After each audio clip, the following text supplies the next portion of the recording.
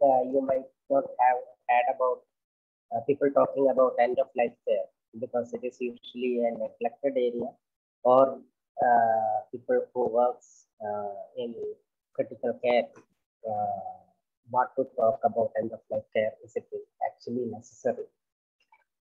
So this is going to be very interesting topic, and even I don't think none of us has learned how to take care of a dying patient, which is not included in our undergraduate or postgraduate curriculum.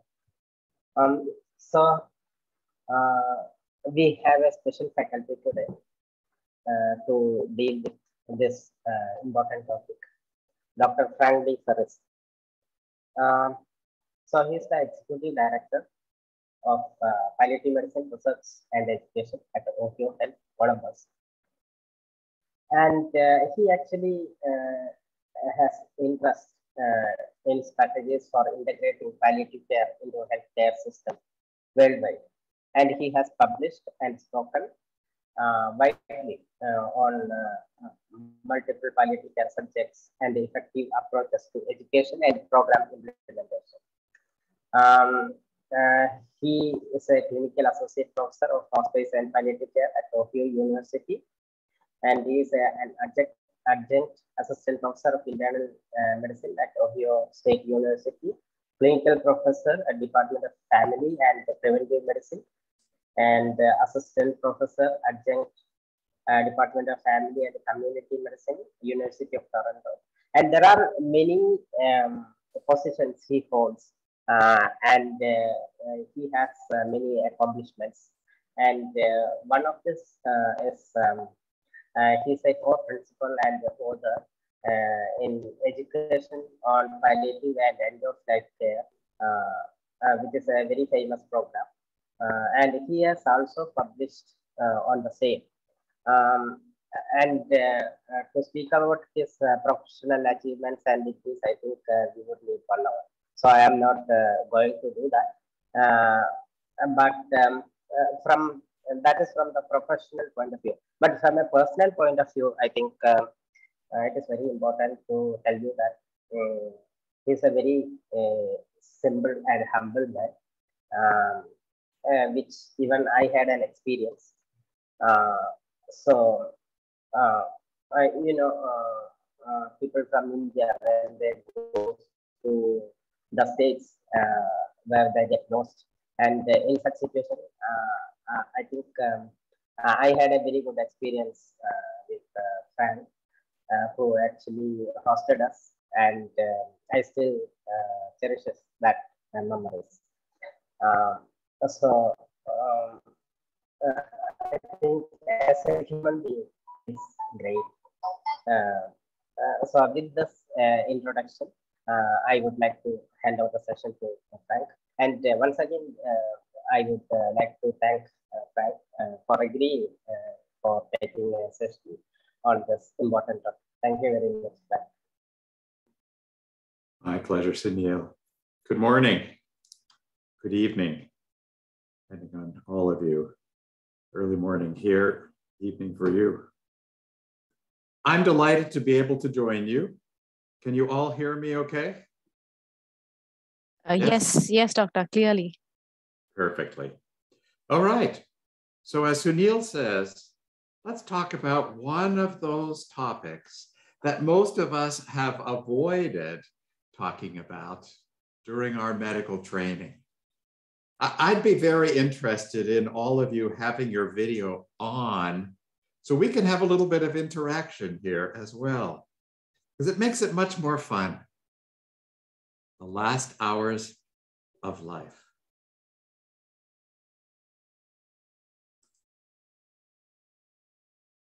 The reality is, while a few of us will die suddenly, most of us are going to have a prolonged illness experience, whether it's respiratory failure or heart failure, whether it's dementia or cancer.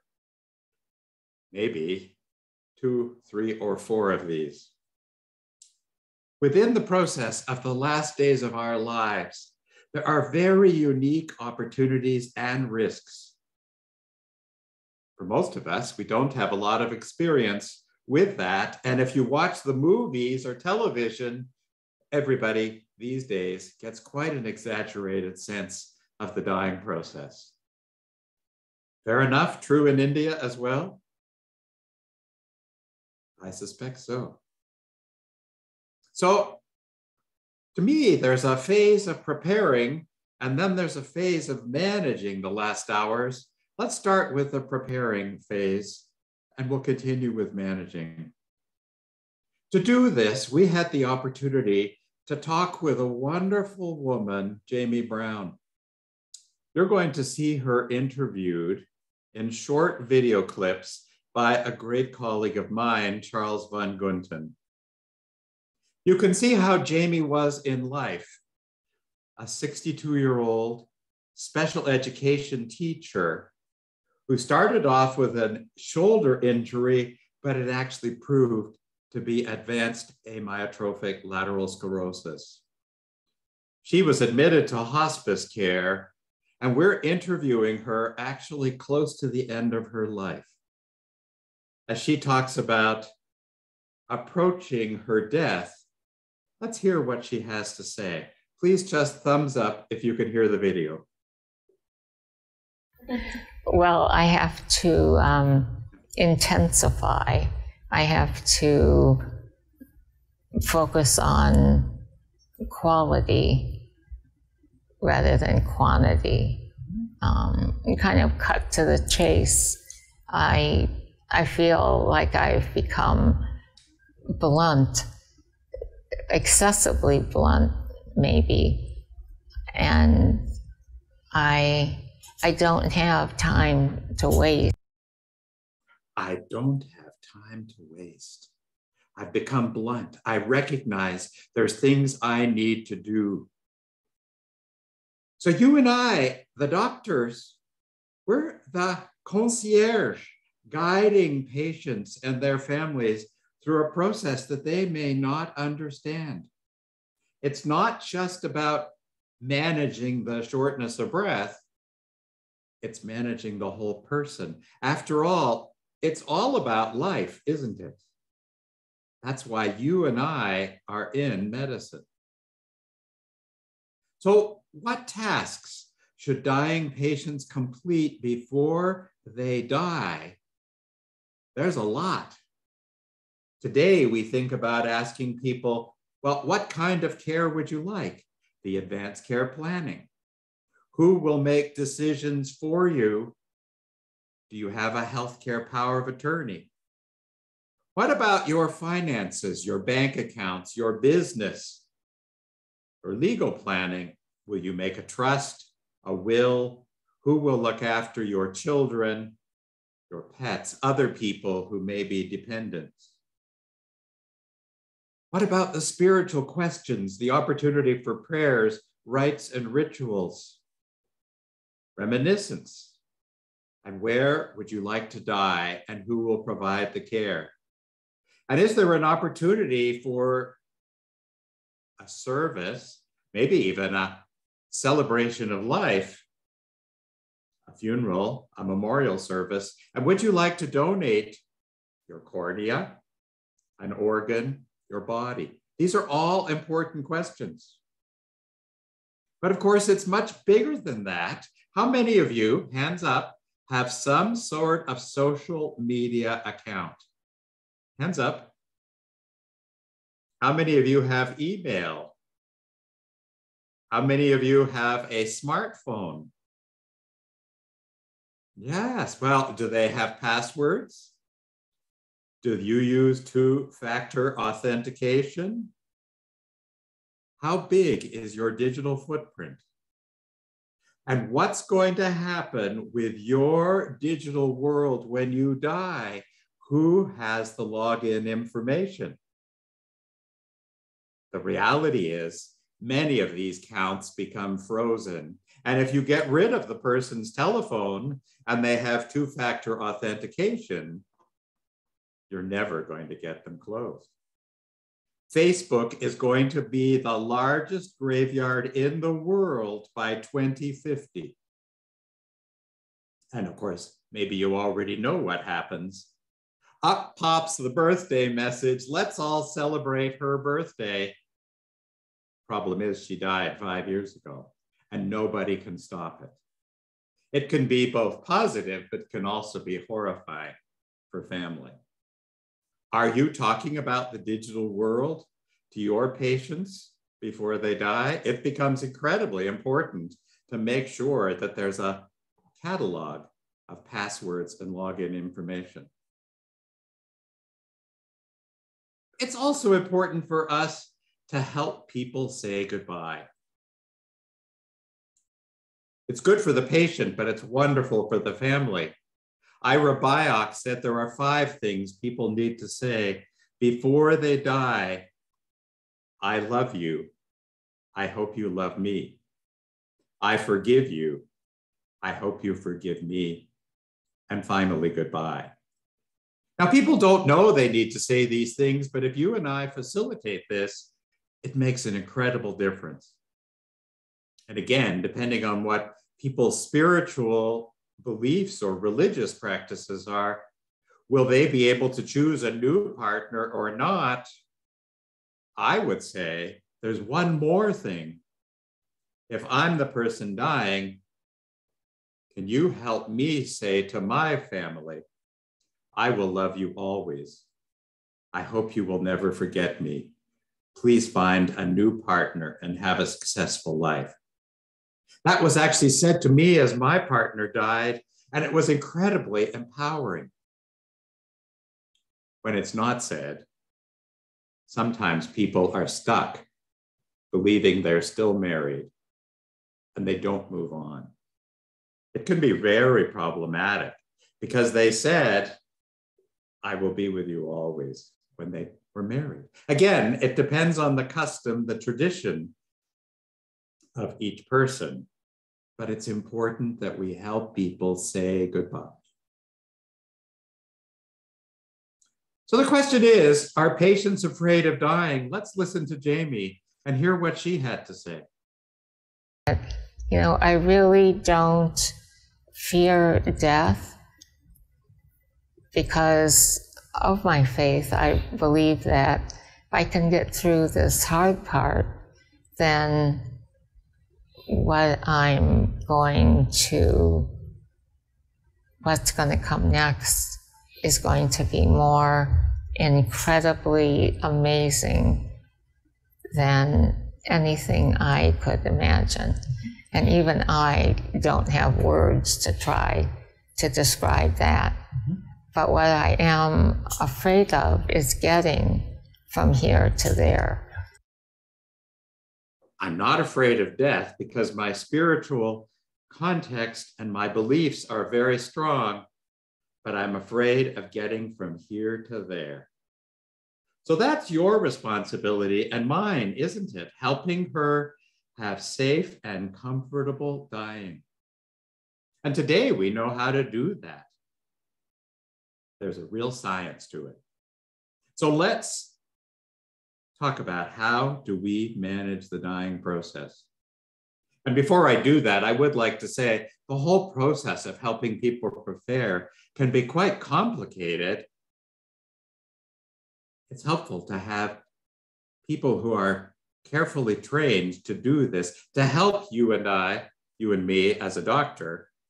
We don't have time for all of this, but we need to know that it should happen. So let's move on to the managing. It's important for us to be able to see the signs of the dying process and what are the issues to manage that we need to take responsibility for during the last hours of life. Listen to this short video. What do you hear as signs and issues? She's just not even responding. She's just You hear the sound okay? Here. She's been sleeping all day long, and she made some kind of weird noises in her throat. It just really scared me. Yeah, I understand. So what I understand you to say is that over the past few days that she's been weaker. Yeah. And that she's been sleeping more, although she's had periods when she's been awake and she's been able to eat and drink a little bit.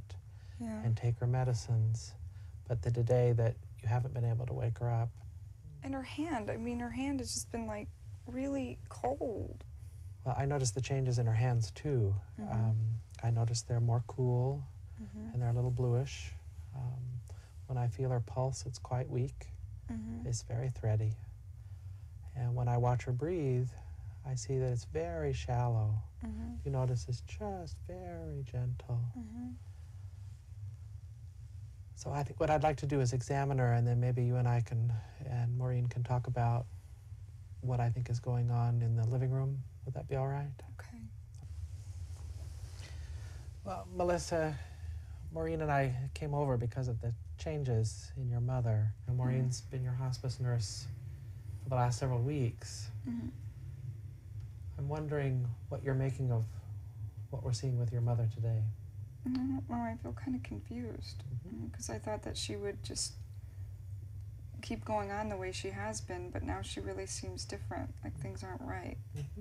I'm kind of worried, you know, if she can't eat, then she's gonna just get worse, and I don't want her to just get worse. So, I mean, maybe we need to give her, you know, an IV or something like that. We could do an IV, but I don't think it would make her better. I thought maybe you would say something like that. Did you? Yeah. Melissa, I'm afraid your mother's dying. I'm not sure exactly, but she may be dying in a day or two. Like that soon? It could be. So no matter what we do now, it's not gonna help.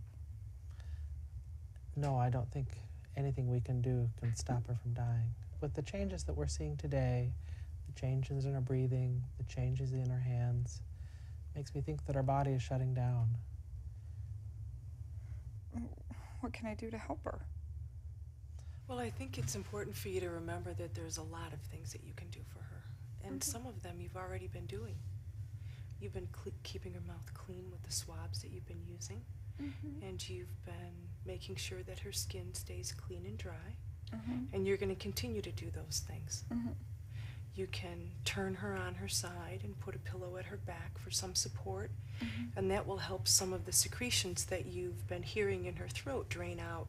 So I think it's important for you to know that you're doing all the right stuff. Okay.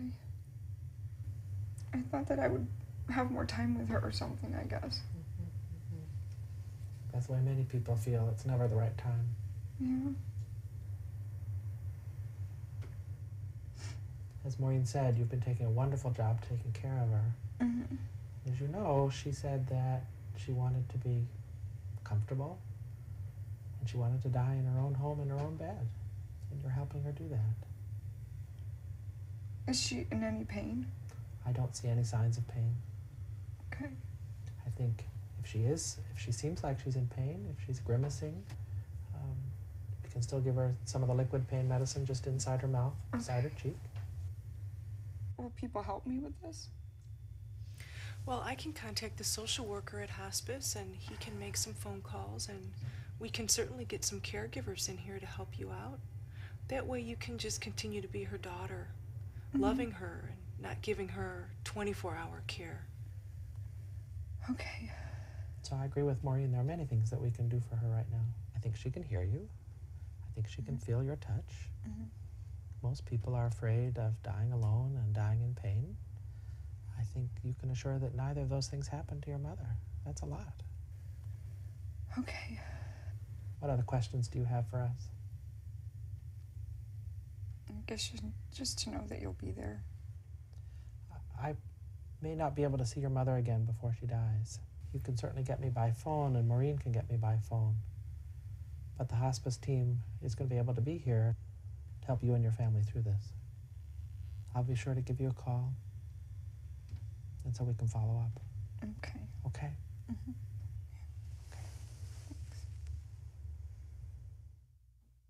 So a very common scenario. Patient who's dying at home. How do you and I diagnose dying? Well, there's obviously the neurological failure and the signs of that. Altered level of consciousness happens in all sorts of situations, so it's not specific But if there are changes in breathing patterns or loss of ability to swallow and loss of gag reflex, these are pathognomonic, that now the patient is actually dying. As a result, we may get buildup of oral or tracheal secretions.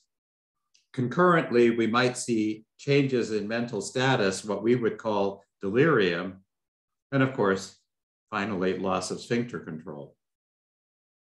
There's also the cardiac failure issues, changes in heart rate and blood pressure that lead to venous pooling and mottling, that bluing we might see along particularly extremities or at the back, cyanosis that we might see in lips, and as she described in the video, cooling of the extremities. And finally, that end organ failure, oliguria and anuria. So you and I need to make this diagnosis because now it's very different, isn't it? And usually it's a complex combination of several of these where we can say the patient is not just unwell, they are now actually dying. Now, you and I know if there's an arrhythmia or an arrest, people die suddenly, but most people die over hours to days. And for me, the longest I've seen this has been actually close to 4 weeks, where a person was slowly using the fluid they had on board with delirium, with several signs, actually dying. Now, what are some of the issues that you heard? I mean, clearly there's the weakness and fatigue, the question of food and fluid intake, skincare. We have to adjust medications for renal dysfunction. And then the question of how are we going to manage that shortness of breath, those secretions, the pain, and I will talk on why people can't close their eyes. If you see the whites of somebody's eyes, always families often get really upset. So let's talk about these. You and I need to move. We have proprioceptors in our joints and our muscles. And if you lie in bed for half an hour without moving, how do you feel? Have you ever tried it? I don't know about you, but I get really achy.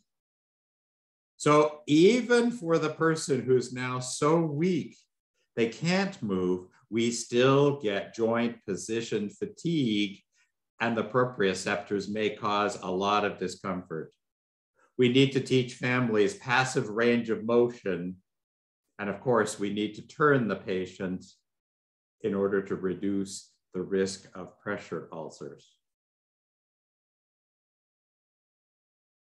Decreasing nutrition and fluid intake is one of those issues that really upsets families. Is that true in India? The patient can't eat. Does the family start to push?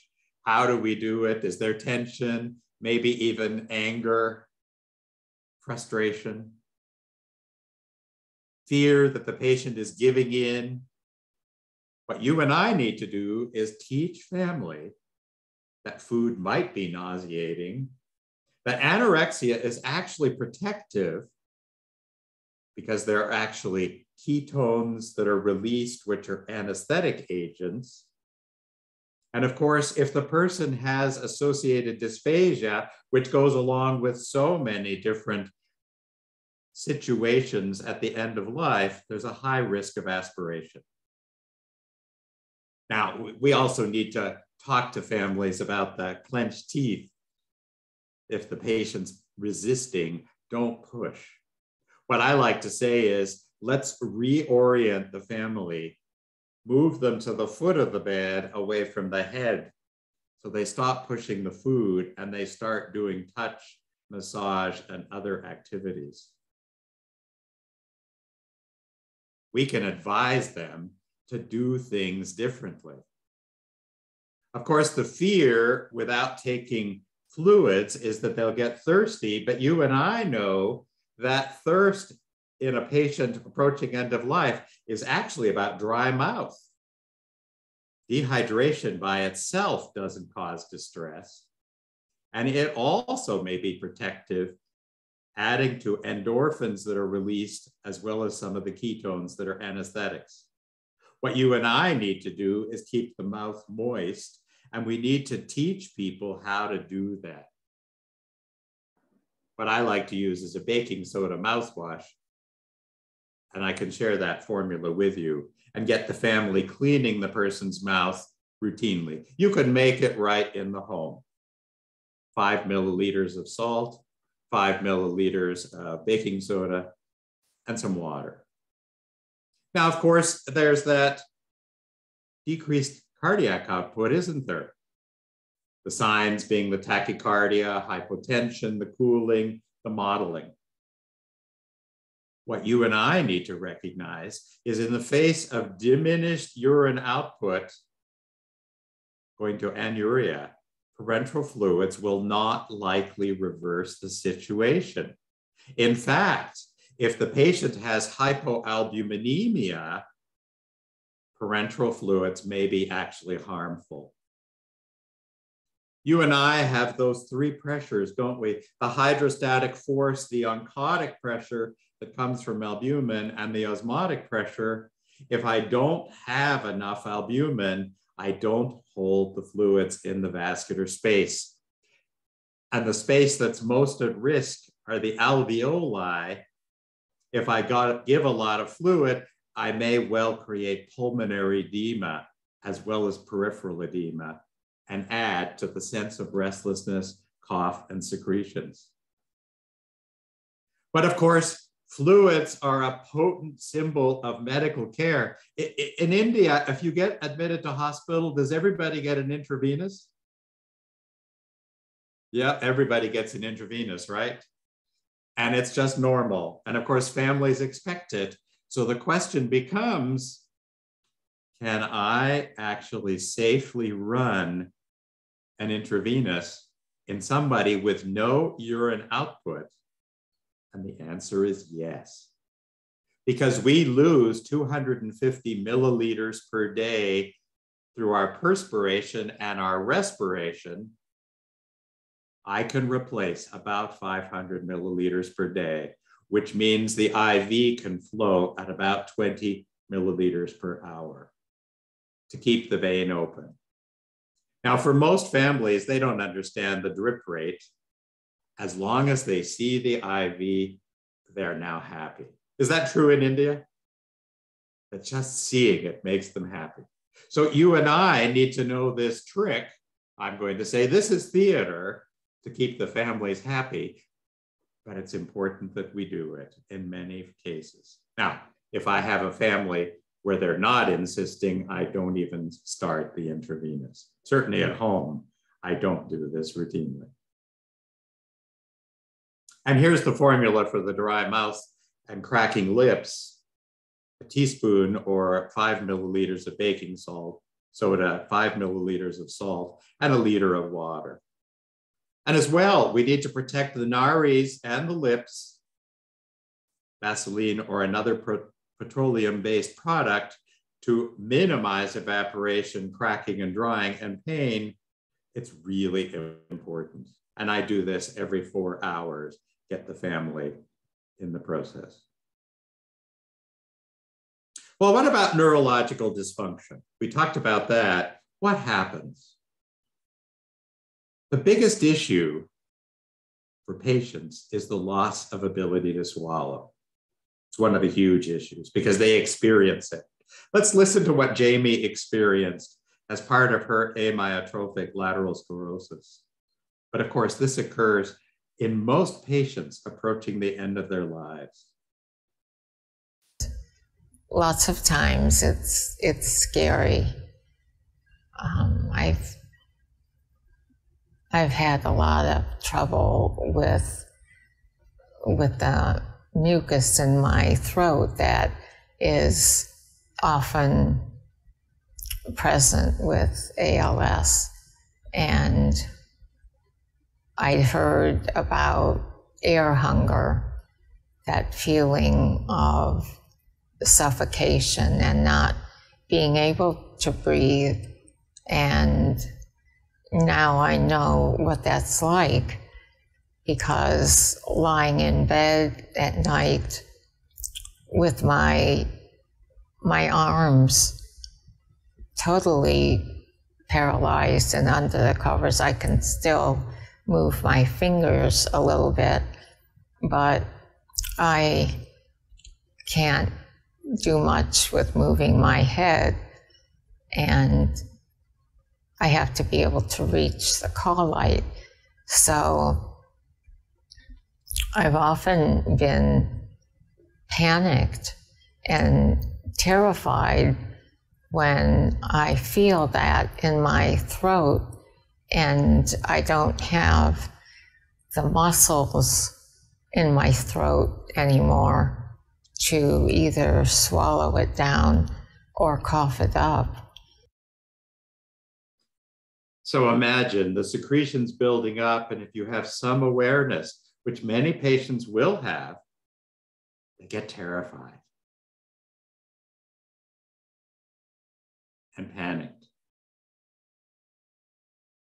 You and I know the neurophysiology of this.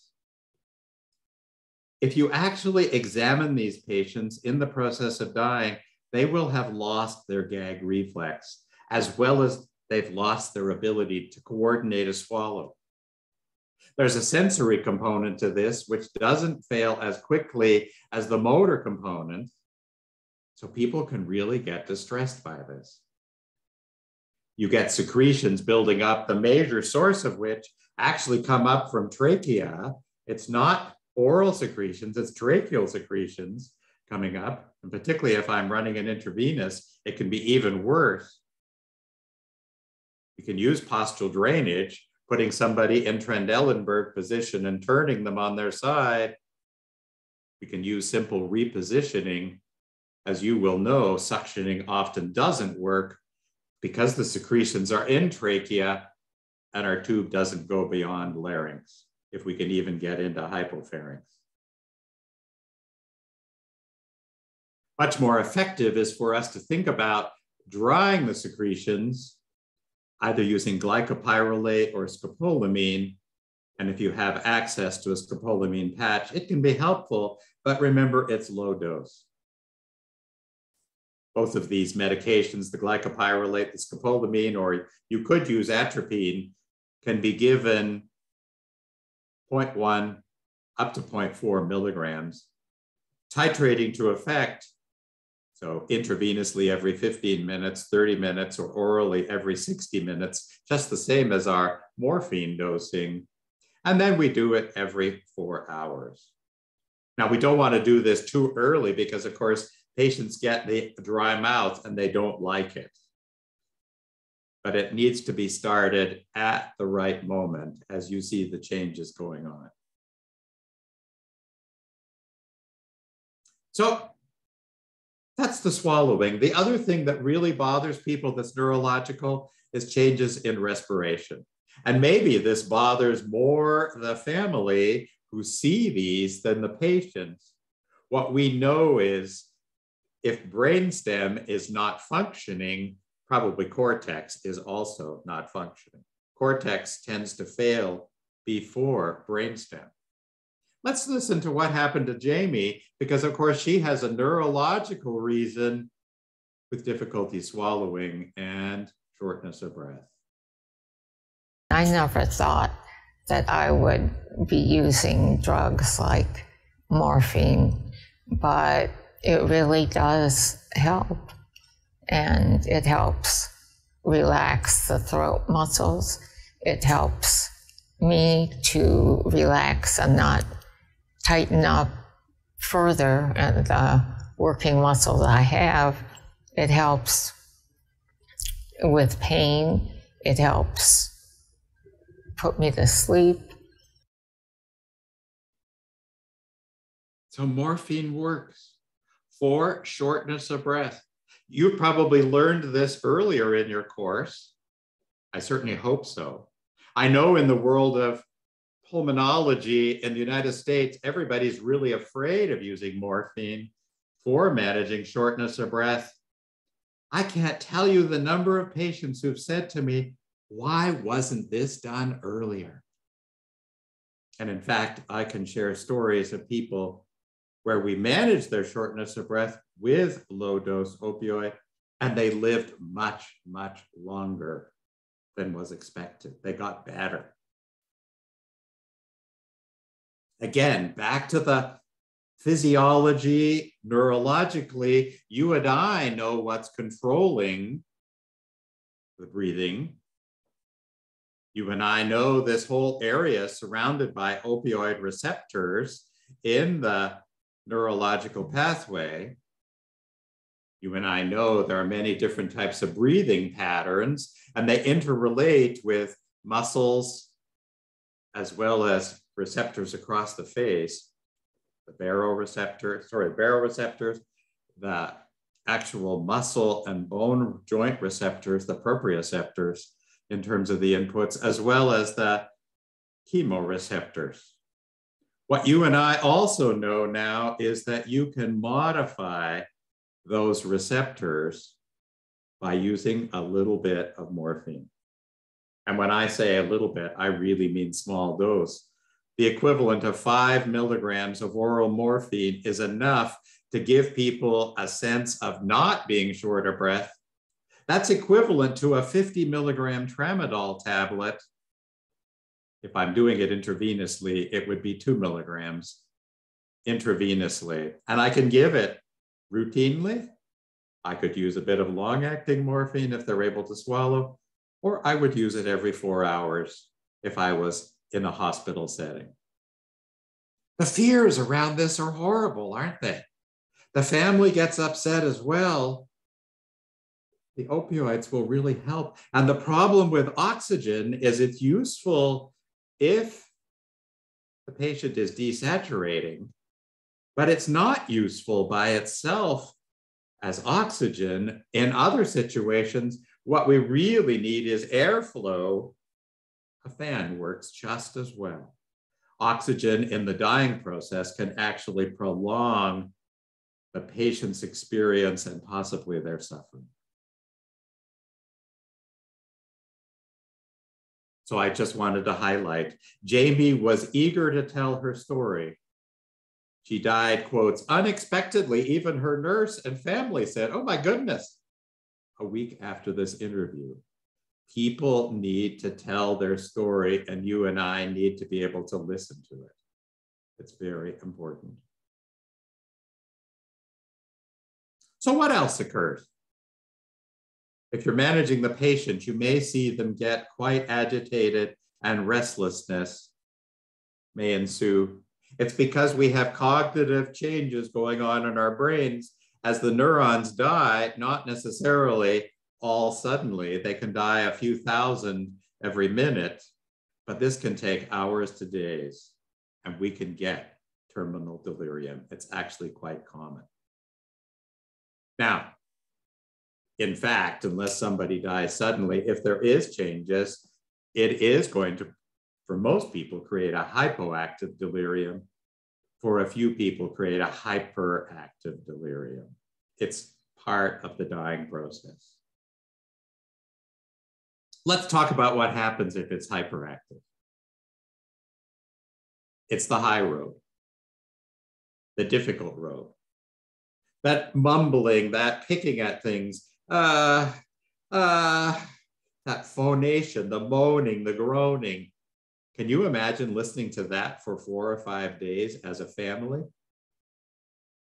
Horrible. And they perceive it's pain, but it's not really. We don't see stress here, which would help us diagnose pain.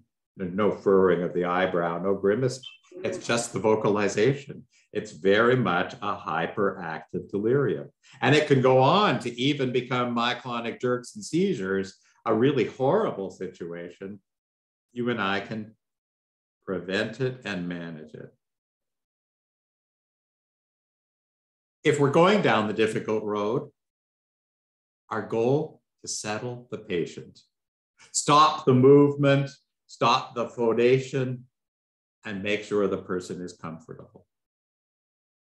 Support, and I'm going to say, different from potentially reversible delirium, where we shouldn't use benzodiazepines at all, benzodiazepines are now perfect. Important that you and I understand the action of these medications. They are sedative anxiolytics. They're amnestics. They block short-term memory production. The patient doesn't remember. Maybe you've had a colonoscopy or another procedure, you've used lorazepam or midazolam, the patient remembers nothing.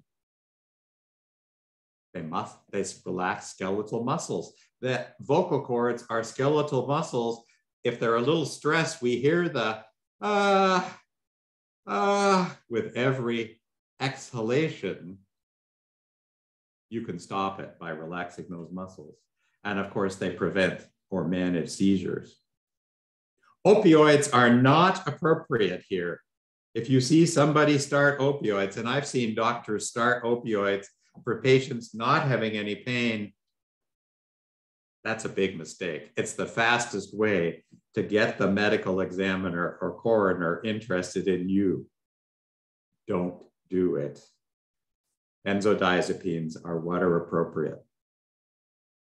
I've done this for years. 1 milligram pre-dissolved in a bit of water placed against the buccal mucosa, or I can use subcutaneous or IV if the form is available, will settle the patient typically with between 2 and 10 milligrams of lorazepam.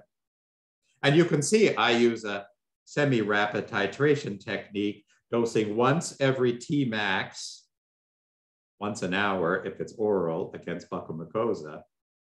And then I schedule every 12 hours, once every half-life, once I've established the dose. There are no clearance concerns. This is inactivated by liver. And if I'm wanting to administer it in a patient who's dying, I put it in a 3 ml syringe and pre-dissolve it. It's very simple, and just put it around the buccal mucosa. Patients are typically lying either straight on their back or up a little bit. It flows down esophagus, down trachea. It works very, very well. Now, I could also use midazolam. If I'm doing that in a hospital setting, I need to give a bolus and then do an infusion because the half-life is 2 hours. I could do it with bolus dosing, but that's too much work for our nursing staff. Let's start at a subcutaneous or an intravenous flow. Of course, people say to me, well, are you hastening the patient's death? And I'm going to say to you, absolutely not. If you know the lethal dose of these medications, you will know it's incredibly high. For lorazepam, it's 4,500 milligrams per kilogram, and I'm going to use 2 to 10. All I'm doing is settling the patient and giving them amnesia. And some beautiful work done at St. Christopher's Hospice several years ago showed us that patients whose symptoms are well controlled, good pain control, not agitated, live longer than the patients who are distressed. Distress and stress causes patients to die faster. And of course, I'm trying to create the amnesia. There is no issue of hypotension or respiratory depression here. And as a backup, if you get into trouble, and I have only a very small number of times in my career, we could use phenobarbital or propofol. And I'm happy to share a chapter we wrote on all of this where the details are there, plus our reference cards. Well, that's fine. That's the high road, right? What about the low road, the hypoactive delirium that most patients go down? We know that there's a change in mental status. Are they suffering? And frequently the answer is yes, they may be suffering. They don't necessarily talk to us, but we've interviewed patients who had hypoactive deliria, and they tell us, ooh, it wasn't a good situation. I didn't like it. So the question is, what do we do? Well, they don't come back and talk to us, so we have to use our best judgment. And I would ask you, if you're having bad dreams, nightmares, and hallucinations, would you want a little bit of midazolam to settle you? Or would you like to experience the bad dreams, nightmares, and hallucinations? I suspect the answer is you wouldn't. But of course, for some people, they have very pleasant dreams. They're seeing family come to get them. Well, that's okay. We don't need to manage it. So it becomes judgment. And I suggest you probably wouldn't want the bad dreams, hallucinations, nightmares, most of us. Should I give you a little benzodiazepine to create amnesia? Who would say yes, please? Would you like a little? Yeah, I suspect. Now, it's also important for us to talk to families about what's happening. Most people want to talk to their loved one. When the patient is unconscious, can they hear us? You and I are aware that the center in our brain that hears is different than the one that processes and different than the one that expresses. People can often hear even though they can't speak. So what I say to families is talk to the patient, include them in the conversation, touch them, make them aware. Now, anesthetists know about the eyelash or corneal reflex. That technique they use before they induce paralysis to actually find out, is there cortical function or not? Well, teach the family. Is there an eyelash or corneal reflex? If there isn't, this is again pons dysfunction. The patient is probably unaware. We can be comfortable communicating with the family. So what I like to say is, let's talk to patients, let's include them, let's touch and play the music the patient enjoys. I've seen time and time again patients waiting for someone special to arrive. They couldn't talk to us, but when the person arrives, you see them relax and they die half an hour or an hour later. It's amazing. So again, back to that permission to die that we talked about early, we need to do this very carefully. So another issue is, will pain get worse during the dying process? And I'm going to suggest to you, because pain is perception, the answer is probably not. As we get failure in cognition, pain probably either remains the same or decreases. Now, there's lots of fear, and of course that moaning and groaning that comes with delirium is often misinterpreted. So I can watch right here. It's the last place on someone's face to relax. If I have grimacing and facial stress, maybe try a little bit of an opioid, but otherwise it's probably delirium.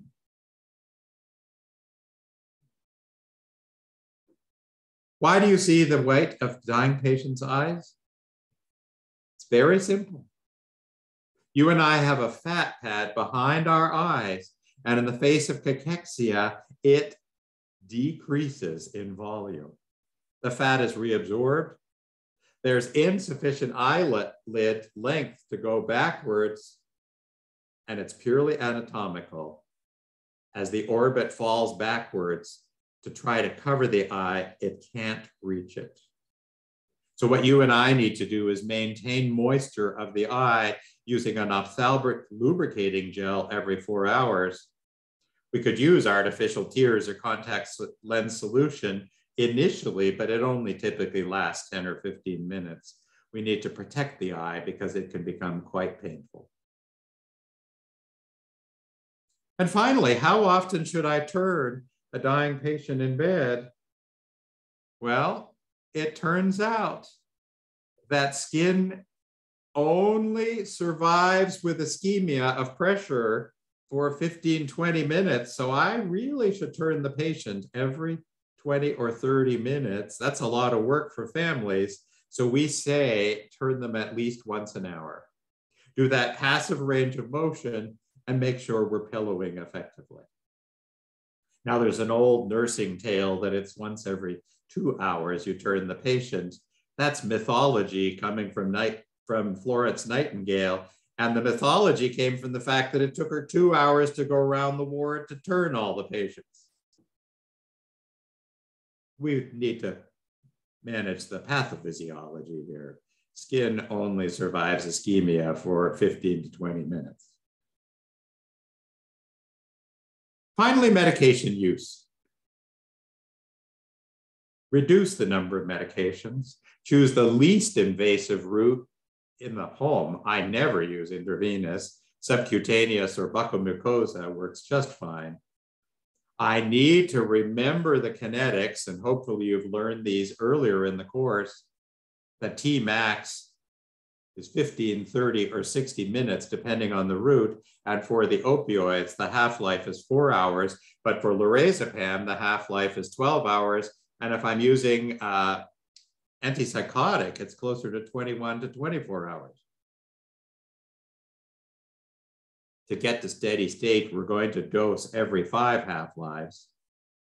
But what we need to recognize is in the face of anuria, we need to stop the opioids because most of them are cleared by the kidney. Morphine is metabolized into 2 products by the liver, morphine 3 glucuronide, morphine 6 glucuronide. I will have analgesia until death if the morphine 6 is around, but I don't want too much of the morphine 3 because it will cause the central nervous system excitation. These are all cleared by the kidney. So in the face of oliguria or anuria, which occurs in the dying process, or renal failure or dehydration, if it's less than 500 milliliters of urine per hour, per 24 hours, I need to half the routine dose. If it's less than 250 milliliters, stop routine dosing. You will have analgesia until death. You just don't want to cause delirium from the excitation that can come from the morphine 3 glucuronide. So it's a brief overview. I'm happy to share my chapter with you. Remember, everyone remembers the care during the last hours of living. You can have done a fabulous job. If the patient dies, restless or agitated, people will say it was a horrible death. And they'll remember that forever. And remember that everybody at the bedside, including you, you're watching your own future because one day you too will die. As Gandhi says, let's all be the change we want to see in the world. It starts with us. I look forward to your questions and comments.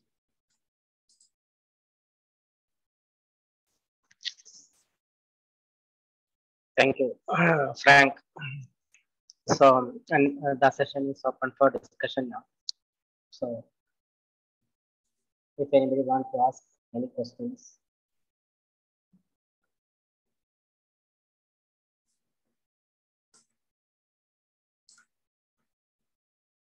Nothing? What about your challenging patients? Well, thank you.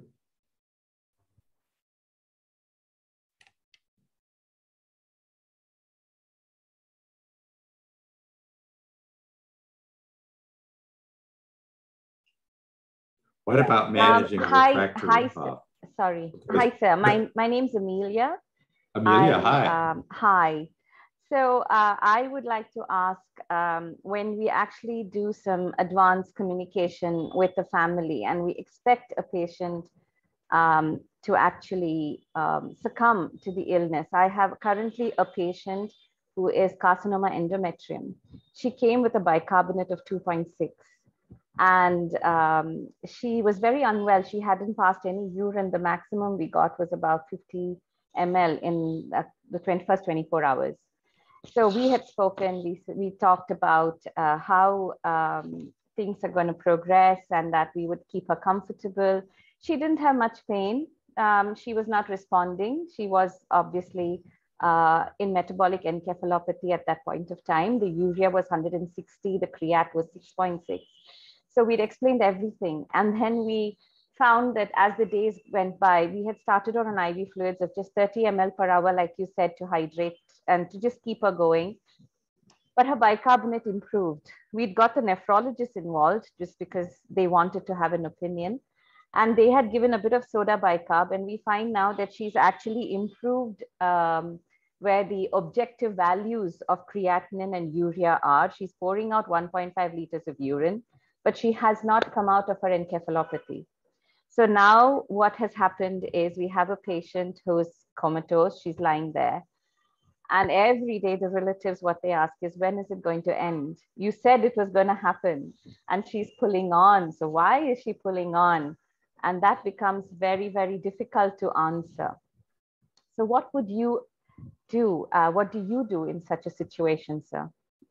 Well, and I think that a little bit of the answer is we're keeping her going, isn't it? So let's us understand what we're doing here. What is causing her to die? Was it actually the biochemical changes that you now managed and you're giving her fluids? So you're actually sustaining her. Let's be clear ourselves. Yes. Patients often die when they don't have fluid on board. My lady who lived almost 4 weeks, she was absorbing her ascites. She was delirious the whole time, low level, but it was sort of a mumbling hyperactive mixed delirium. Well, here's your lady, unconscious. Sorry, please go ahead. We'd stopped the fluids for 24 hours, but it became very distressing for the family. And like you said, why is it distressing for the family? They said, you're not giving anything. You're not actually even giving fluids, and we're in hospital. And how is she? How can we can't sit in front of her, and we can't drink, and we can't eat if you're not giving her anything. So at least give her a little bit. So we tried talking, and then we realized that they were getting too distressed, which meant that if we didn't support, at least in some way, we felt that they would then go on to always remember that we never gave her any fluid towards the end. We even offered saying that instead of putting her fluids, do you think we could just feed her? You could put a Riles tube and just give her just about 50 ml. And they said, no, she told us before she was sick that she doesn't want any tubes in her. So then we were left with thinking, okay, we can't put in Riles tube. We can't give too much. We'll just give between 20 to 30. And from nowhere, she was, she started pouring out urine. Her creat is actually 1.6 now. Urea's come down, and we stuck. So it's a little bit. You've reversed the physiological problem that was but part of her. But what have I ended up with is a question. Well, sure, and you need to understand the physiology first, yes. And the pathophysiology, and you've reversed it. You've given her enough fluid to sustain her. Slowly, she will absorb it, but much more slowly. And the issue becomes one of, why is the family distressed? What are they understanding? And we need to go into that. They're distressed because they love her. They're distressed because they want to protect her. They want the best possible care. And they're distressed because they really don't want to lose her. Those are the conversations that we need to begin to have with them and calling it out. They won't understand the physiology, pathophysiology, will they? I'm assuming they're not medical people. So again, we need to make it very simple and for them to understand that this is going to go on for a while. People die because of deficiencies. People die because of cognitive failure. But if they have nutrition and they have fluids, they can stay in a state of unconsciousness for a long time. So again, it's this sitting down and beginning with the family to say, I see you're distressed. Talk to me about why you're distressed. And it's not because we're not doing something. Why are they really distressed? Well, they don't want her to die. But they want her to die. But they don't want her to die. But they want her to die. Let's talk about all that. It's a very hard, it's a very hard conversation, isn't it? It is. It is a very hard conversation. And there are probably going to be a lot of tears. And I'm going to go for the tears. I want to see the tears. And then I can begin to say, well, what's that all about? Oh, Amelia, what a great question. It's a tough one, isn't it? It is. Yeah, this is one of the hardest parts of medicine is this fluids and nutrition piece, because it's about love. And when you've been feeding somebody and giving them fluids all your life, and it's our social world, I can't eat and drink in front of her. Well, is she even aware? Probably not. So again, we need to help them with that. But this is where the suffering is for families. I would love it that you raised it. What else? Frank, there is a question. Dr. Vijayaraghvan is asking whether an airbed would be okay instead of hourly training of the patient. Sure. So good question. So there's no question that we should be using an air mattress for patients. And that will help distribute the pressure differently. We still need to turn people. If you go to one of those pressure reducing beds, which are the fancy ones with all the cushions with motorized filling and reducing of the cushions, then we get more time when we don't need to move the patients. But part of the turning, just to be aware, is about the pressure on the skin and the reduction of risk of pressure ulcers. Part of the turning is actually moving the joints and muscles and getting past the proprioceptors, which can be causing patients a lot of distress. If you've never done it, I'd like you to lie in bed today or tomorrow for half an hour and don't move. Don't move anything and see what it feels like. I bet you won't like it. You'll be saying, oh, I have to move. Well, the same thing's happening for patients. So part of the turning is keeping those joints moving and letting the proprioceptors say, ah, they moved, I don't have to send any signals. So airbed could be helpful. There was an earlier question as well. What about refractory cough? Yeah. If I may come back to that one. That's kind of challenging, isn't it? And again, it's what's the cause of the cough? We need to try to understand that because there are many different causes, part of which may be simply the secretions. So do I need to dry the secretions or try to move them by using postural drainage? That could become very important. Good nursing can help us with that a lot. But of course, it can also be a reflex.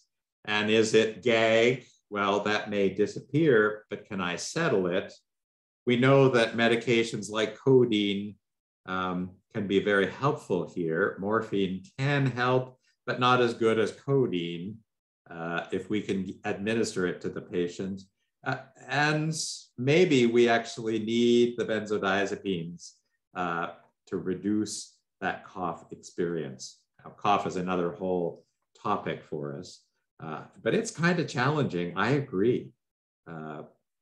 And will it change as the patients move into the dying process? And particularly if we've had a refractory cough and we've been doing a variety of things to try to manage it, if they're now not able to swallow, some of those medications aren't available to us, are they? What I've seen is benzodiazepines or the barbiturates, a small dose of phenobarbital may help that. I've also used codeine, and I've been able to administer it parenterally. That has helped as well. That's a challenge one. That's a tough one. So again, back to the what's the cause? Another great question. And you recite spiritual, is it shloka? How do you say it? Shlokas? Yeah. Shlokas? Yes. Well, of course, those become very important, don't they? So there's this whole context of rites and rituals and prayers, the spiritual context for somebody. It's beautiful. What we need to do is ask, who are they? What do they want? And we need to ask early. And if we miss the opportunity for rites and rituals, ooh, that can be problematic in the belief system of patients and families. So it's important that we encourage them. It's why I say we need to be able to, you and I, the doctor, needs to be able to say to the patient and family, there's a change going on. We need to diagnose and prognosticate appropriately. Because if family miss the opportunity for this, ooh, it could not be good in their minds. But you and I need to clearly say these things. And sometimes people feel that's really hard to do. Maybe, but it's also really important to do. Another great comment. What else do you have for me? Thank you, Frank. We have a case presentation to discuss. I think, shall we move on to that and continue the discussions after the presentation? Dr. Amelia?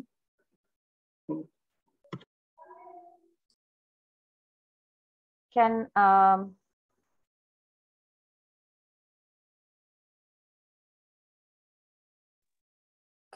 you see it? Yes, ma'am, we can see it. Can you make it into present? Yeah, perfect, ma'am. Yeah, okay, thank you. Hi, thank you so much for giving me this opportunity. I work as a senior specialist in pain and palliative medicine at a corporate hospital in Bangalore. So I'm going to talk about a patient of ours. He was a 60-year-old gentleman diagnosed to have interstitial lung disease and type 2 respiratory failure post a lower respiratory tract infection. He was a diabetic and a hypertensive. So we first saw him in a palliative OPD with the following symptoms. He came in saying, I'm increasingly fatigued, bedbound, though he hadn't reported any fever. He said that he was unable to speak to his family for more than 3 words at a time. He hadn't been able to take orally enough and also showed no interest in taking things orally. The bathroom was adjacent to his bedroom, but even then he was unable to walk to it without oxygen, and he would come coughing into bed and would sleep off because of exhaustion of even having had that small activity. Constipated, kept waking at night with a start. So the son would always say, I had to sleep next to him because he'd be fast asleep and then he'd suddenly get up completely panicked, looking around the room. And then the son had to reassure him that he's there, everything's okay, go back to sleep. It would take some time before the patient then went back to sleep, but that would happen at least about 2-3 times in the night, which meant nobody was actually getting a good night's rest. He'd had no nausea, vomiting, but the only thing he would ask his son is, help me breathe, help me breathe. So just to go back into the history of the illness, patient was actually treated by the pulmonology team for the past 3 years for ILD. And he had been presenting with complaints of inability to walk as much as he used to and cough and things like that. And the last time he had been treated was 2 months ago. And he had become lost to follow up till the present presentation. So he had been admitted 2 months prior to what we saw him, 10 days prior to what we saw him. And he had been admitted with high fever, inability to breathe. They had actually investigated and found that he had a lower respiratory tract infection. They also found that he'd been non-compliant to the medications they had been giving him, such as inhalers, steroids, and antibiotics.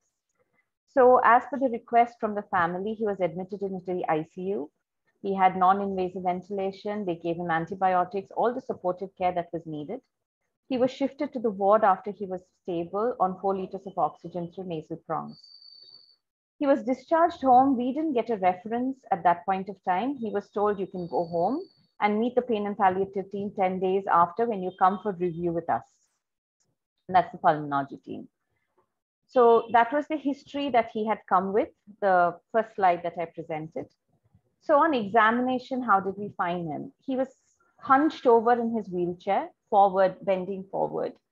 On nasal prongs, he had a cylinder that was placed between his legs on the wheelchair. Looked extremely tired, and he was now receiving 5 liters of oxygen. He had pallor, clubbing, bilateral pitting pedal edema. He used to be able to sit up for just a couple of hours. So more than 50% of the time he was in bed, and he could feed himself, but very briefly, because he either had to breathe or he had to eat. He couldn't do both of them together. So he got exhausted. He was not delirious. His GCS was 15/15. He was tachypneic, tachycardic. Blood pressure was all right. His mouth was coated. Xerostomia was there because he was mouth breathing as well. Nasal cavity was dried and crusted, though there was no bleeding. He was using accessory muscles of respiration. Chest expansion was reduced on the left side. Otherwise, bilateral scattered creps and wheeze was there. Abdomen was fine. Bowel sounds were present. So what did we do? So we just, because it's just 10 days prior that he'd had all his investigations, we went through that.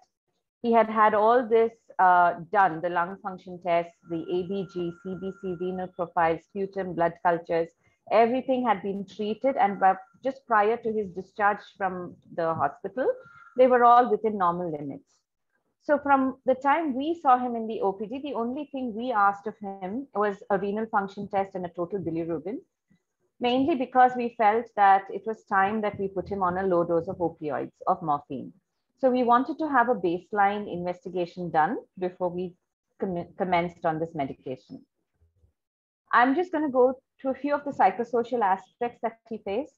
Pre-morbid wise, he's described by his family as a very independent person, very dominant at home, always got his way, in control. He had a son and 2 daughters. Daughters were married, but son was yet to be, and that he felt was a responsibility he hadn't yet fulfilled. So it was an unfinished business for him. Wife was a diabetic, hypertensive, very docile, calm person who was completely dependent on her husband. Now, currently, what he felt was he's extremely dependent on his family, anger that he was unable to take care of himself, frustrated because of the lack of quality and dignity of life, unable to do 95% of his activity of daily living by himself, frustrated that he had caused his son to take many loans, and the extended family was not supporting his son. So that angered him. And he convinced himself that he's going to die the most distressing death. And the nights were more difficult for him because these thoughts kept coming to his mind. And he was afraid to be alone, afraid that he would be dying alone, afraid that nobody would be there. So we actually used an interdisciplinary approach. We got the psychologist involved, we got the physiotherapist, the occupational therapist, the nutritionist, we got everybody involved and tried to support them as much as possible, talk to them as much as possible. But that was the first OPD visit. There was very little we could do in that time. The whole process of getting everybody involved took us almost half a day before we could talk, find out, and do things. So we made a plan. Pharmacologically, what we said was we started him on morphine, immediate release tablets, 5 milligrams, every 4th hourly should he need it, with a complete tablet at night. Over a period of time, currently what had happened was he was taking enough for us to actually say, let's go on to a long-acting morphine medication, controlled release tablet. We thought that actually 10 milligrams would be sufficient twice a day, but he was taking much more than that. We continued on all these adjuvant medications, including pregabalin, duloxetine, because the psychologist has actually done the anxiety scoring and the hospital anxiety and depression scoring, found him to be severely depressed and moderately anxious. We started him on a bit of benzodiazepine at night to calm him down so he could sleep, constipation medications, and gave him the SOS medications. Now, the main concerns that he expressed were breathlessness, distress, anger, constipation. So we put it down as these were the points that we had to address if we had to give him some peace of mind and sort out his family's anxiety. The main thing that we found very difficult was he was not willing to come back to hospital. He wanted to be only at home and not willing to get admitted. Even if he got more breathless, he said, I've had enough, and was probably because of the financial issues that the son was facing. The other thing was that we had actually, with all of these, we had spoken to the pulmonologist at that point, the team. And the concern was that if we started on benzodiazepines, it would actually cause suppression of the carbon dioxide drive. And hence, it would worsen the COPD picture, is what the feeling was. So in summary, I have a 60-year-old gentleman diagnosed to have ILD, type 2 respiratory failure. He had been under the pulmonologist for about 3.5 years before the palliative team got to meet him.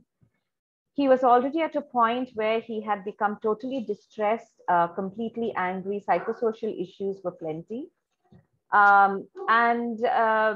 Being oxygen dependent and be completely distressed with a high symptom burden. We tried our best at that point of time to do whatever we could, because we knew we just had that one day. But that was a lot to try and put into, because that's providing the care was more of a gradual, repeated conversation that we had to have. We finally landed up with having some teleconsultations, but it would always be the son who spoke to us and he would never. We tried a combination of medications, always hands being tied that we couldn't use the benzodiazepine. So what I would like to ask, because this is a pulmonology forum, is to say, what would you feel as the palliative team be involved at the time when he was admitted into the ICU, rather than meeting us 10 days after discharge? Because while he was in hospital, it would have given us a little more time to actually understand him, speak to him, and make a plan as to what needs to be done. Would a family meeting prior to discharge home, is that something that we could look forward to as an interdisciplinary management? Are benzodiazepines contraindicated? Because as mentioned in today's class as well, anxiety, breathlessness, it does work, and your goal of care changes if he's in an advanced state. So what is it, and what would be acceptable by the team? And addressing death anxiety at home, do you have any supporting ways in which we could do it? And how can we provide a combined home care support for a patient in the Indian perspective?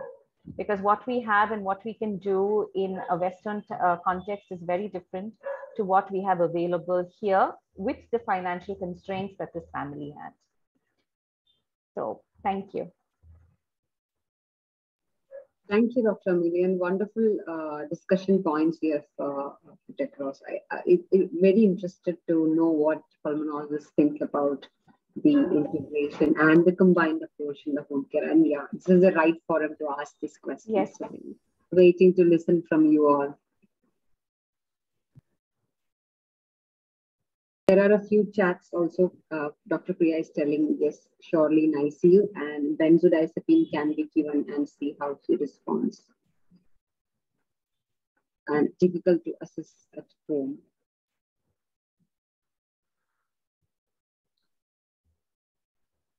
Anyone else would like to comment on what Dr. Amelia was discussing before we ask Frank about what he thinks? Rajni and Raja ma'am, please. I missed something a little bit earlier, Amelia. If you can just, I'm sorry, I'm just problem with my audio, but you mentioned something about ICU. What was the question about? What was the intervention that you were checking? No, so this patient had been lost to follow-up to 2 months, and he had worsened in those 2 months of when he was at home and been non-compliant. And the CT scans could show that he was worsening. The patient was admitted for at least 10 days to 2 weeks in the ICU setting and followed by a ward. But when the patient got discharged, we got the reference was raised saying, come and meet the pain and palliative team 10 days later when you come back to review us. So my question is, I understand this is a new marriage that we're actually having, and but how do we go about it to combine the two, your strengths and our strengths, and when would be the right time to join these two strengths? I think we've had a series of talks, I know, but every situation is different. So what would you be looking forward from the palliative team in the Indian context? Okay.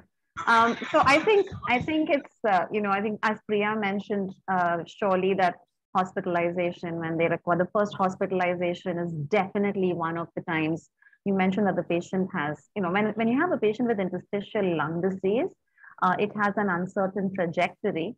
A lot of patients who are admitted for exacerbations with respiratory failure, acute on chronic respiratory failure with interstitial lung disease, that very first hospitalization itself, you have as high as a 50% mortality. So that's telling us something about the trajectory of the disease. Of course, many of them will recover after that.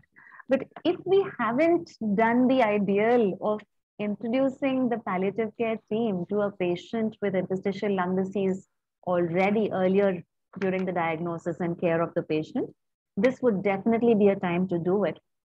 When would be the right time to do it? I never think it's a good time to call the palliative care team to do the difficult conversation, which I should have done with my patient and their family before. But once they are slightly better before the discharge, introducing them at that time, rather than saying, come back after 10 days. One of the greatest burdens that patients face when they are severely sick is that transport to the hospital itself is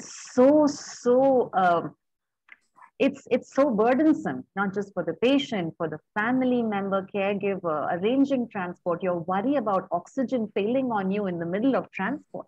There's so many anxieties that you need to take care of and set up the home care plan before discharge.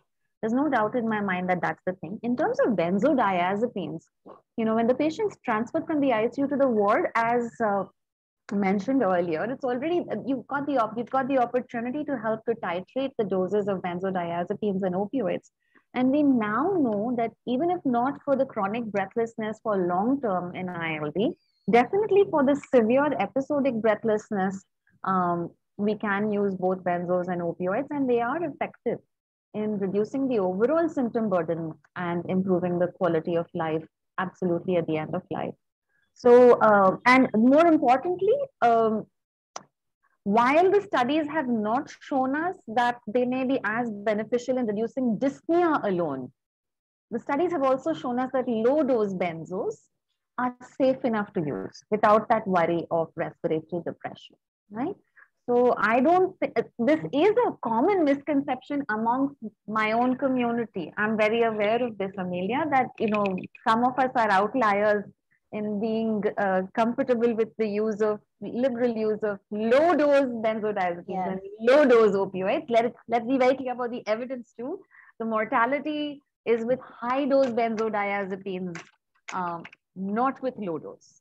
And what we need for dyspnea and sleep and cough in our respiratory patients is far lower than the doses we use for pain in other 100%. 100%. You just put it, we just put it on an SOS basis. It's not even that you have to put it in. And then if they are, then they take it. And many times you get away with this patient is different.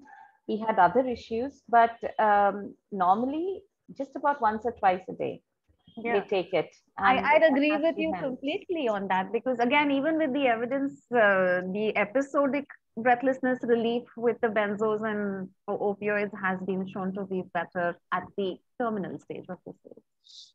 And actually, I think it was a very good thing that I think Dr. Rajam had actually spoken about, the functioning thinking breathlessness model. I think that goes a very long way. Yeah. We've actually started giving it to the family so that they can actually go through it. Yeah. And too much information in one day, but if they go through that picture, they have a very good understanding about the arrows and how everything's interlinked. So many times you get away with your non-pharmacological measures for breathlessness. You very rarely have to dip into a pharmacological measures, 90% of the time. I think Dr. Miriam did a wonderful talk on that, and that's, yeah. I've seen this, that I get referrals for patients who have advanced COPD and ILD from colleagues who will say that they're referring to me for prescribing opioids. Because of a level of comfort with prescribing opioids. And it probably takes me another 3 to 6 months before I think they need opioids, because there's so much more non-pharmacological to do before then. And actually that's a good time to help the patient's caregivers. I think you touched upon important points in the caregiver stress here as well. Their worries about managing oxygen and the episodic breathlessness that happens, and their worry about not being able to care adequately. One thing that I do offer our patients is that sometimes the caregiver burden is too much for them to manage at home. And in such situations, we leave the option to the patient to decide if they would want hospital to be a place of death. Very often, hospices for patients with purely respiratory conditions, we don't have that available as an option for many of our patients. And if the burden of caregiving is so great that we're not going to be adequately controlling symptoms in the home setting, we used to offer that they can come in for the very end of life and have the support of the nursing team at the end of life. So I think that's another option. And someone mentioned about telehealth, and I think in the last 2 years with the COVID pandemic, we've all learned how we can be much better at telehealth. I do find it always easier if I have seen the patient once, at least in the recent, maybe at least within 3 to 6 months, it gives me an idea. 3 months is like the maximum, especially because they decline quite rapidly at times. But home visits, or at least one visit, and then after that managing with telehealth, because you know then what the patient and what the caregiver are saying. You have a frame of reference after one visit. And you can support for a great deal of the adjustment of medications and things like that with telehealth. I agree. Dr. Frank, I wanted to ask about death anxiety. What are you asking? How do you manage at home? Well, what's the issue? What's the background issue that's causing the death anxiety? The panic that he's going to have a very painful or like a drowning death, but the patient refuses to come to hospital. So there's a limit on what we do not do. Intravenous morphine at home, subcutaneous drivers are not available. So we have to rely on just the oral preparations, or if they're taking home care, then a nurse. But even then, IV opioids are not available at home at this current moment. Sure. So managing it at home with a tense family and the death anxiety, would you have any tips that we could help them? Sure. So let's go back to, what was the dose of morphine that the patient was receiving? So he had started off with 5 mg SOS every 4th hourly, but he required it continuously and SOS. We landed up finally needing to give him 20 in the morning and 30 at night. Controlled release. And that's the controlled release. Yes. Right. So again, you're not giving him a very high dose of morphine, are you? Really? Yeah. And again, is he absorbing it appropriately, or is it better for him to be given the immediate release products because he'll absorb them more readily? Never forget that the buccal mucosa route is functional until death in almost all of our patients. So we don't have to give parenteral products. Even during the dying process, we can continue to give the medication against the buccal mucosa. Remembering what I said right at the end, that you have clearance concerns. So if you're not urinating, you're still going to have the dose of morphine that you gave before active and on board, because it's going to be the morphine cyclopyranide. So that's the opioid story, and just being clear about the pharmacokinetics and the clearance concerns related to that You know, some of our patients have gone up to needing 20 or 30 milligrams of oral morphine equivalents every 4 hours. It's still a very small dose compared to what we use for pain management. So that's the first part. There's no question, as patients like this get to the end of their lives, there is a death anxiety component to it. Let's remember what the benzodiazepines will do. They have 4 actions, and maybe even some of you have experienced it if you've had a procedure or a colonoscopy. They're anxiolytic sedatives, they are amnestics, they are skeletal muscle relaxants, and they are going to prophylax or prevent or stop seizures. So they're anticonvulsants. In the end of life experience, what we're interested in is the amnesia, particularly. We can create amnesia. Again, I don't know whether you've ever had a procedure. I had my colonoscopy with 3 milligrams of midazolam. I remember absolutely nothing.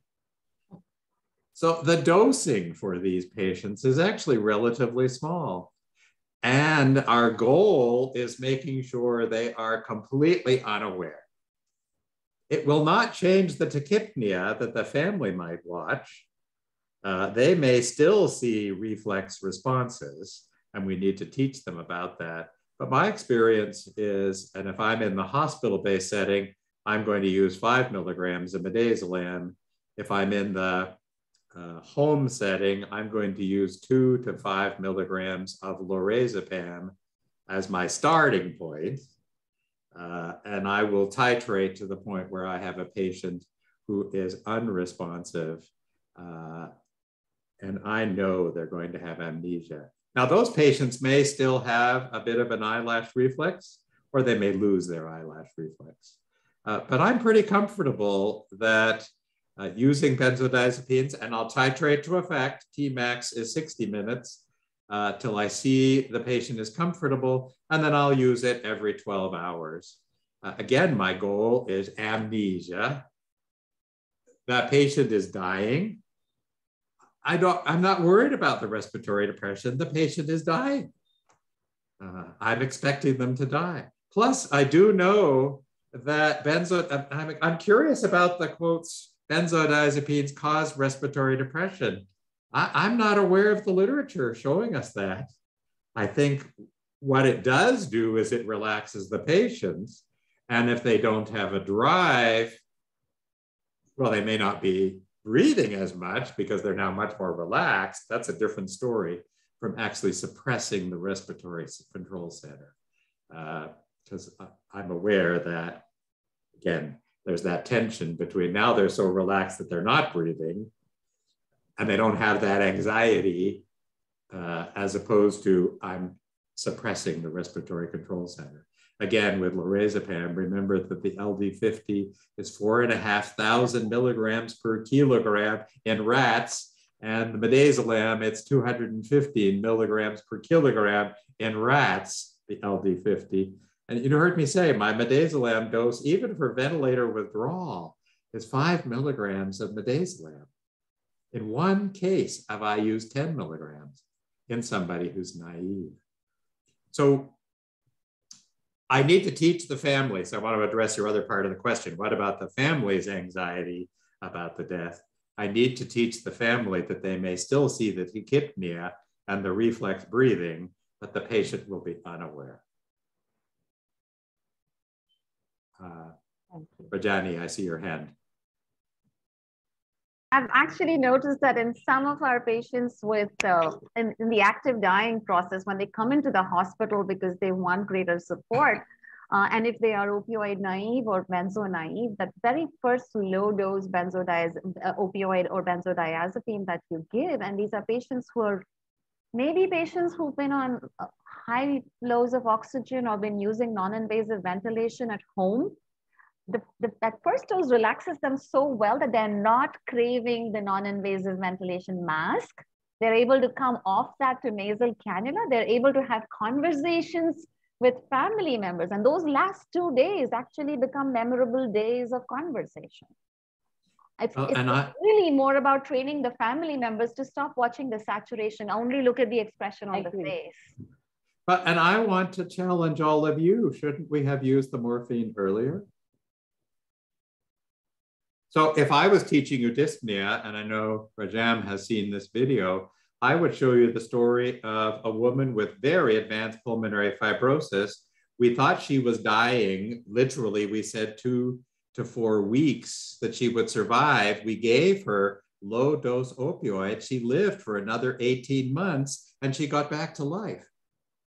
If we're holding off on the opioids and we're focused just on the oxygen, et cetera, are we missing an opportunity? Because I think what Rajani says is absolutely right. When you give people the right dose of an opioid, they do much better. Now, I would personally avoid the benzodiazepines until I'm at that refractory dyspnea stage, because benzodiazepines are contraindicated in the elderly. They cause amnesia. They're going to make the forgetfulness worse. Plus, they cause skeletal muscle relaxation. The elderly get up, they forget, they fall, they break something, or they have an accident. Don't use benzodiazepines unless you're really trying to create short-term memory blockade. It's perfect for that. Patients with lorazepam or midazolam, they don't remember. And you know it from the outpatient procedures. I'm sure you use them in India all over the place. So be careful about that. I think, and again, I see my pulmonology colleagues uncomfortable to start this early. Remember that 5 milligrams of oral morphine is only a tramadol tablet. A 50 milligram tramadol, it's nothing. If you're really worried in the elderly, start 2.5 milligrams of oral morphine equivalents. I bet it will make a difference. So again, I think your question, Amelia, is really perfect. And again, you asked the question about telemedicine. I love telemedicine for this because I can be with the family routinely in the home. I can spend 10 minutes with them. And if they know I'm coming, boy, it settles their anxiety. Now, it's not perfect for everybody. And I know there are some people who have to die in hospital. Okay, fine. I know there's some people who have to die in the ICU with a tube in every single orifice. Okay, fine. I still do the same things. But I found most patients in our world actually do die at home. But it's starting these medications, and for the family, it's making sure these medications are in the home before they need them. So we have what we call an emergency pack of medications, and we keep it in the refrigerator so everybody can find it. It's only a find issue. It's not that it has to be cold. Just if the nurse is coming or somebody else is coming, everybody knows to look in the fridge. Is that helpful, Amelia or Rajani? Does that fit with your experience? It is very helpful. Thank you. I've picked up many pointers in the last hour and a half. Thank you so much. This was very, very useful. Thank you. My pleasure. Rajam, you've seen this before. What's your comment? So I think, thank you very much, Frank. It's always lovely to hear you. And like Rajni said, I always pick up 1 or 2 points from you. And I think one of the things we need to realize as pulmonologists is certain things we need to unlearn to pick up new things. I think we're so ingrained in the way we are taught. And I think we are never taught about death and dying. We are not taught to talk about it. And we are not even taught to think about it in our heads, because it's always save, save, save. And I think we really need to go beyond that. And I think the pandemic has really taught us of how fragile life is and how brought death and dying into sharp focus. So as pulmonologists, we need to realize that it's not the quantity of life that we should be focusing on. We need to sit and talk to the needs of our patients and family. And like they all mentioned, devise ways of being there for your patients, because anxiety levels, stress levels, all that can be really much better managed, not just for the patient, the caregivers, even your own anxiety. Every time you get a distress call from a patient's family, your blood pressure also rises, you react, and not necessarily in a pleasant way. If you've done these discussions well ahead of time, unhurriedly, sensitively, they are prepared better, you are prepared better. I think it makes the whole care experience a much better situation and not stressful at all times. And it's really helpful from my experience. I would say the pulmonologists who do refer patients to me in the hospitals I work, I think because of the shared care, the stress levels for both is much less. And we meet the families together, we discuss difficult issues together, and the families know that if I'm not available, the primary pulmonologist or the primary consultant is available. So there's no sense of abandonment, etc. Somebody is there to pick up the patients and the caregivers. So I think it's very important to learn these small nuances, and that's what I love about Dr. Frank's talks, is he involves and intricately dissolves pharmacology in treatment. And that's very important, because we don't know why we are giving which tablet, how much, in what frequency. And it really empowers you that you're very safe in giving XYZ dose and there is really no cause for concern. So that is very important. And I've learned a lot from all his videos. And I'm sure if you Google search Frank, there is so much in the net that you will learn. And I have learned a lot, though I've probably met him only once or twice, but there's so much to learn from him. Thank you once again. And thank you all for joining in. And may I take 2 more minutes to answer 2 more questions that appeared here, if I would. So a question came up about, what about morphine in chronic liver disease? So the reality is, even in advanced cirrhosis, we see that the glucuronidation process actually continues quite effectively. So if somebody has normal liver enzymes, I wouldn't hesitate to use opioids.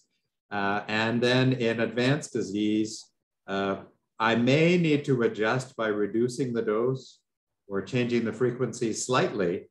Excuse me. But my experience is I just titrate to Are you worried? And I'm doing that, carefully. So that would be my first thought. Don't hesitate and do titrate to effect.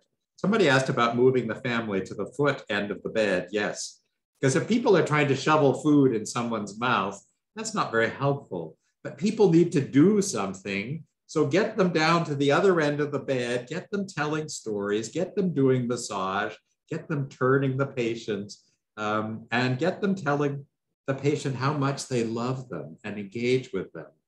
The reminiscence, the bringing in pictures, if there happen to be pets, bringing in the pets and enjoying each other.